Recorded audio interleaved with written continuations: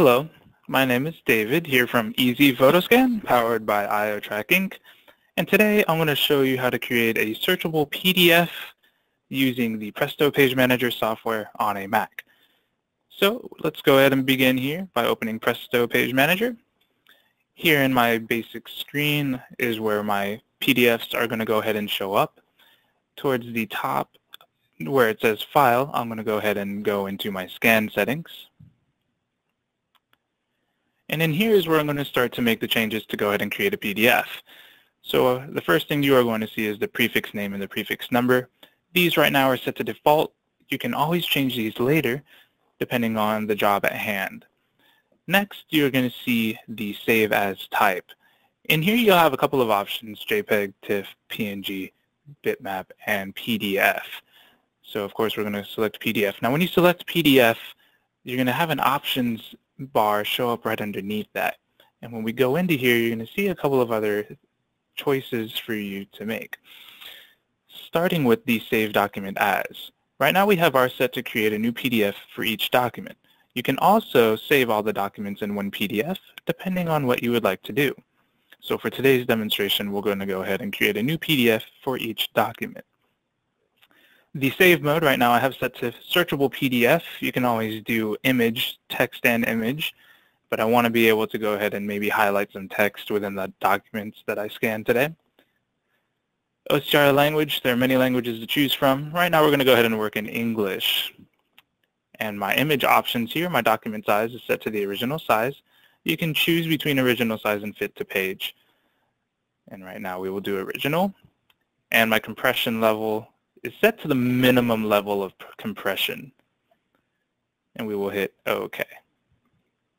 Now beneath that, you're going to see an option for you to select your profile. I have different profiles already made today, and I have created the default as PDF profile for today. And I'm going to show you how to set in your Manage Profile area how to get the right settings just for this. So we'll begin by clicking the Manage Profile section here. This is going to open up our dialog box that showed those same defaults previously just now here. I've made the default as PDF already by creating out of the previous default folder before. So I'm going to show you now how to go ahead and make the settings and adjust all of the settings correctly just for a searchable PDF. First and foremost, under Input Document Is, we have it set to one-sided front. This means that I will be able to scan all of my paper documents face down on the scanner. Right underneath that to the left here it says Settings, and we're going to go ahead and go into there. And now at the top you have a couple of options to choose from, a couple of tabs here, starting with General, Size, Adjust, Enhance, and Detect. Starting in the General area, I have my scanner set to black and white. Most documents that you will work with are black and white. However, you can choose between color 24-bit for maybe some full color images and grayscale 8-bit. My document type right now is set to text. You can choose between text with graphic and photographs. My media type is plain paper, and my resolution I have set to 200 dpi. Most documents you will scan between 150 to 300 dpi, and for today we will do 200.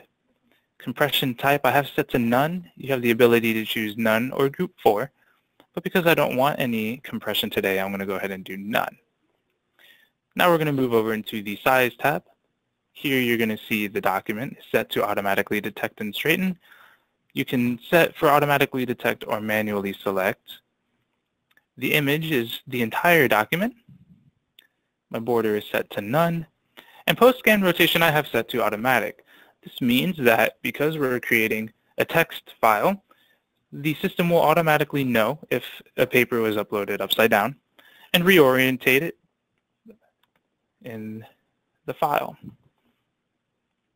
Here in my Adjust tab, conversion quality is on default right now to best eye thresholding. My filters are both set to none, and I am not scanning any colors today. Under my Enhance area, I have the whole fill filter on.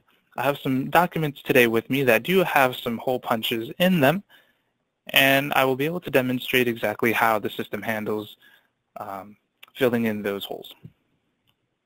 Image edge fill, I have set to automatic, including tears. You can choose between none, just standard automatic, white or black. My streak filter is turned off right now, and I don't have any colors for today, so this is set to none. Under Detect, my blank image deletion is set based on document content. And this basically means that if I have any writing on the back of my documents and I'm scanning two-sided, I can set a percentage of content amount to tell the system when to delete an image and when not to delete an image. Typically, you would start at about 3% and be no higher than 40%. Today, I'm going to go ahead and keep the number here set to 0%. Once you're done getting all of the scan settings adjusted this way, you can go to Home. If you're creating a brand new profile, just remember to hit the Save icon. And if you're creating from a previous profile, you can hit Save As and now retitle it so you can find it in the future. And you'll want to make sure this is selected and hit OK. Now I can see that Select Profile in my previous scan setting box is set to default as PDF. And I'm putting all of my scanned images into my PageManager folder, which is where I'm currently located. And I hit OK. Now I have some images already ready to be scanned, and we're going to go ahead and demonstrate again how it's going to show up. And I also made sure that I had an image set upside down. This means that I will be able to demonstrate how the system reacts to a system or to a page that would automatically be put in backwards. I go up to the Acquire tool, and now it says scanning is in progress. And the machine will go a little bit quick, and it takes just a few moments for the images to appear. You'll see the OCR processing has already begun, and it has stacked everything together. In Presto Page Manager, you have the ability to unstack simply by selecting the stacked files, unstack, and because I only had the 2 pages, this is where I'm at. If I double-click into one of the pages, you will see this is just a page out of the Kodak manual for the PS50 and 80 for Mac. And because I've created a searchable PDF, I should be able to highlight just a few of the wording here. Or I can go all the way across. And you will return to Page Manager. Now this second page I actually had upside down, and as I can see in the second page, it went ahead and flipped it right side up. And as it is a searchable PDF, I can select any of the wording that I would like. And also you'll notice there are no holes in the image. These pages were hole punched. Roughly here was a hole. And you can't even tell for the other 2 areas. Now I do have the ability to restack images, or maybe the other way, or because they're highlighted together, I'm just going to stack them together. And I can do a batch rename. This allows me to create any title that I need, and it's going to rename all of the files within that stack. So for today I have job 01 with my start number of, we will say, let's see, we'll do 100, and I will hit OK. And now when I unstack them, it labeled them job 1, 100, and 101. Now if I restack these images and I switch between the first and the last page and rename them again, you will see that the page that I switched to the front will now become the first page, and my second page will start as, or what was previously the first page will now be my second page. I hit OK, and now when I unstack them, my second page is now my first, and my first is now my second. And you can do this with any combination of pages that you like. And that is how to create a searchable PDF using the Presto Page Manager software on Mac. We would like to thank you for viewing this video, and should you have any questions, please reach out to us at easyphotoscan.com, and we will be more than happy to help you.